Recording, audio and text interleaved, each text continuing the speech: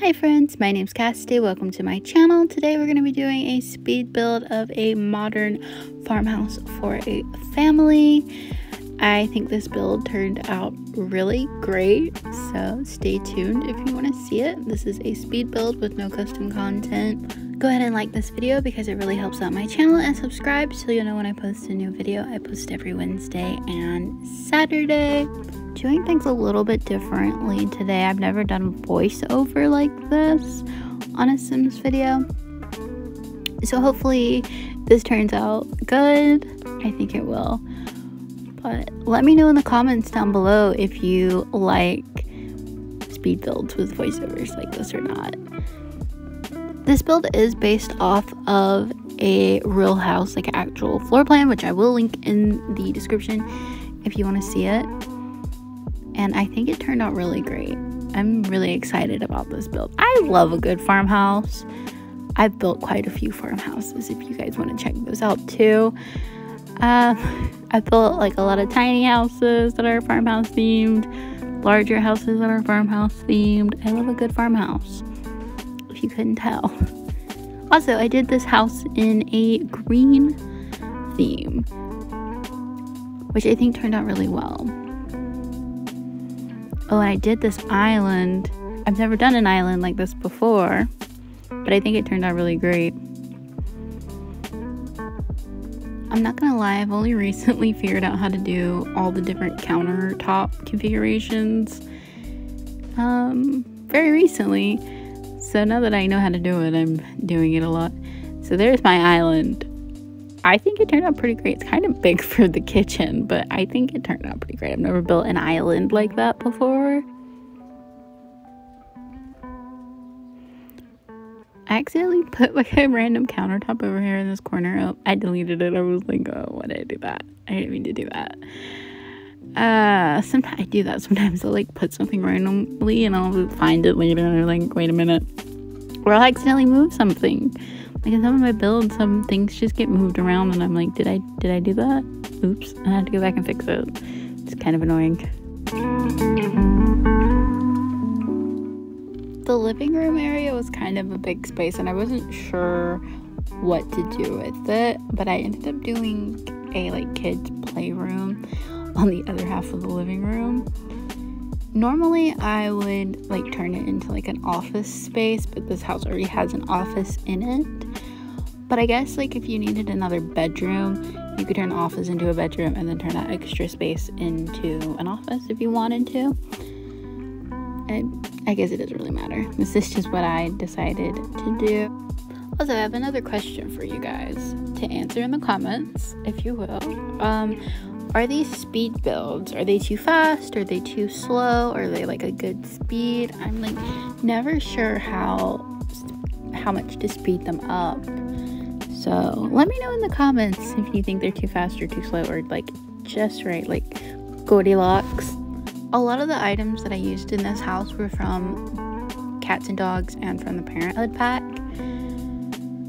I really like the items in both of those packs. And I have the country kitchen kit, and I don't think I used anything out of that pack, even though this is a farmhouse. Anyways, I added the like globe bar from the vintage stuff pack. What is it? Glamours, whatever it's called. I added the globe bar. I never use it, but I thought it would be fun in this build. Also, that gave me an idea just now. I could have turned the other half of the living room into like a bar area. I do like it better as a kids play area for this particular build, the way that I did it, like as a family home. But like maybe when their kids grow up, it could be turned into a bar area. That would be fun too. I did the main bedroom kind of like beigey and brown, and it's a little bit boring, but it is for parents. I think I just combined boring and parents together. So they're, you know, they're old, they're not fun.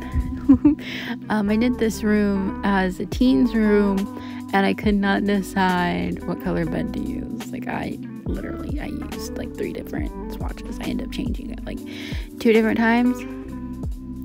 See, I changed it again, and then I changed it in a little bit. And then this is a kid's room. And I did a lot of the cats and dog stuff, which I've never really used before, the cats and dog stuff for like kids. And this desk just would not sit against the wall, so I changed it. But I really like the cats and dog stuff for the kids, like, and I've never really used it that often. I don't know if I've ever used the bed, honestly, but it's pretty cute. I added a desk in the teens room and in the kids room, so they'll have somewhere to do their homework. I always like to add a desk into kids and teens rooms, specifically for them to have a place to do their homework, if the build is, you know, if there's room for a desk. In the laundry room, I had a little bit of an issue with the countertops because I didn't think to put a corner piece in the corner. And I was like, why isn't this working? Because I'm kind of dumb, but I figured it out.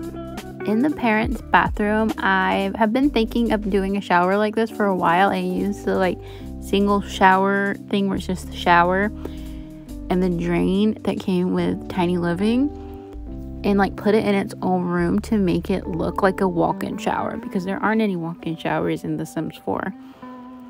And I was like, I'm gonna make my own walk-in shower, so I did. Changed the bed in the teens room again to white, and then I painted it like a pastel yellow.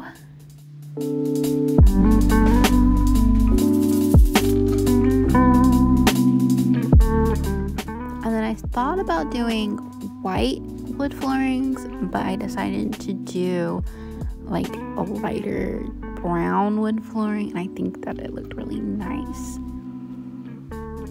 It always takes me a minute to pick out like which windows I think look best with the build. This time I went with these ones from Cats and Dogs. And I do end up going and changing the color. I had them in like a light brown, and I end up going and repainting them all to white.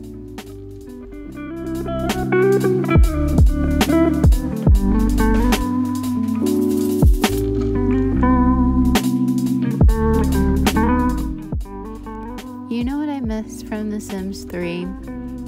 Automatic roofs. This roof turned out fine, but it was a little bit of a struggle at first.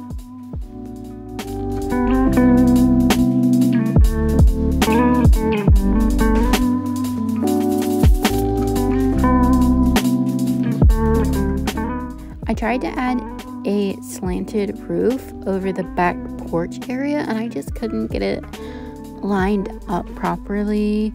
I just couldn't get it to look right, so I just decided to not have a covering over the back porch. I think it looks fine, but I did try. It just didn't work.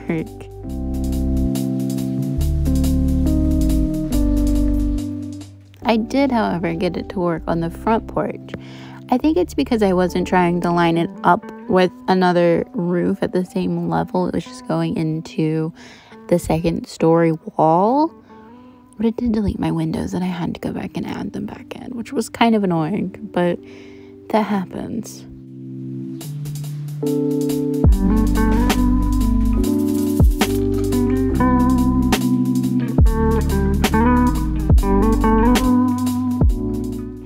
There was this random piece of floor that went into the curb of the stairs, and I couldn't delete it. I could not delete it. When I tried to delete it, it would delete the whole floor. And I tried to delete it. I even built like a little square around it to try and delete it. And then when I deleted the square, like the wall around it, it just messed it all up.